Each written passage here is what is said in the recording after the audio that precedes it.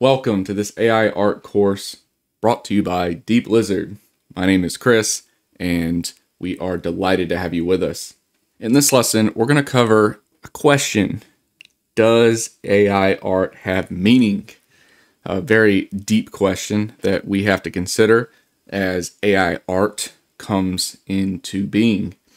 Now, we're going to do this by discussing the Women of the World project and how I injected meaning into this particular piece.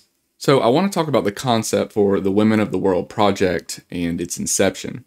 When I first started experimenting with Stable Diffusion, I was using images of Mandy and I was applying different styles. I was trying random things like a woman as a movie star and things like that to see how the image would be affected. Then I started thinking a little bit more.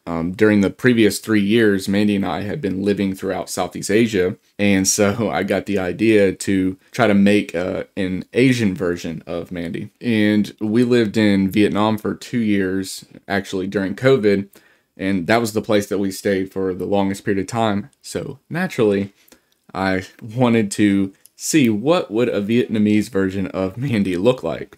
So I asked Stable Diffusion to do this for me, and it worked. So the one on the right is Mandy, and the one on the left is Mandy, and the one on the right is the Asian or the Vietnamese version of Mandy. So there's Vietnamese under each side. On the left side, it says Cô ấy là người Việt Nam, or that's actually what it says on the right. That means she's Vietnamese, and then on the left, it's Cô ấy là người Mỹ, and that means that she is American.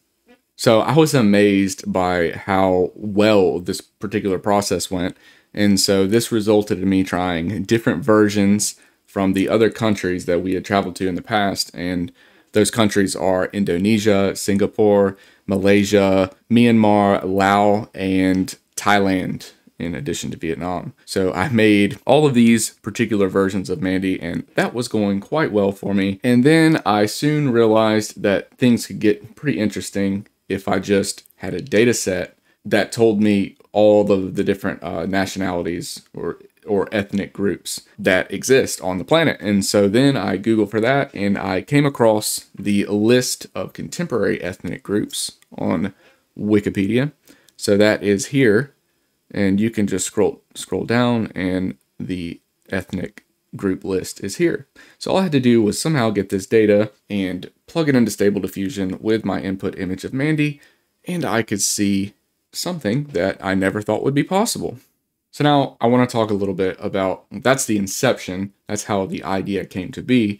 And you can see that it's meaningful to me because of the subject matter. It's pulling from my past experiences, places where I lived, and it's pulling from Mandy and my relationship with Mandy. And then Mandy and I often talked in the past about potentially trying to live in every country in the world. And then we were on that mission a little bit, and then COVID struck, and that's what caused us to stay in Vietnam for so long. In a way, this project, whenever I think about every country in the world, it kind of is a symbol of what we might do one day in the future.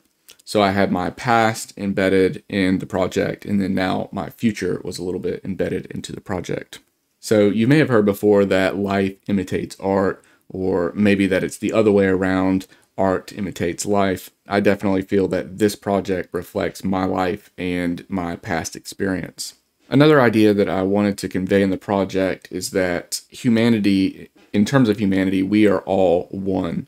So oftentimes we feel separate, but really we're connected. We're a collective. And as you can see in the project, we all look slightly different, but we share a common humanity.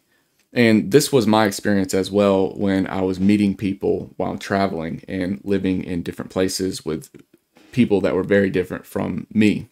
So one way that I wanted to symbolize the fact that we were all connected is by keeping the eyes constant. So the eyes stay constant throughout the piece. So this is the eyes staying constant is a symbolic aspect of the project, but it also gives us a technical advantage, which is the changing images can look more consistent as the images swap from one to the next. So if the eyes were moving all around, it would make the project much more disorienting. But because the eyes stay constant, the structure of the pixels stays in a similar place throughout the entire piece. So with all this talk about the eyes and their relevance and the way that they add meaning in the piece, there's one more particular thing that I want to bring to your attention, which is an Easter egg in the piece. I, as the artist, am actually in the piece. I'm in the reflection of Mandy's eye. So as you can see here, I'm the one that took the photo, and so me as the artist is hiding in the piece. Kind of cool. So with all of that being said, I hope that you can see how whenever you're thinking about AI art, the art isn't in the actual product that you get back or the image you get back. You have to, as an artist, the piece has to have meaning. I hope this gives you a little bit more insight into the project, and I hope that you can see how you can take something so simple as just generating images that in their own right, they don't really have that much meaning. But if you can create something more with these images, then that is a way to add meaning to AI art, which otherwise may be lacking in that meaning area. I'm just going to leave you with something that I usually like to say as a creatist or as a creator or an artist, and that is to make art and leave artifacts. This project is an artifact that I'm leaving.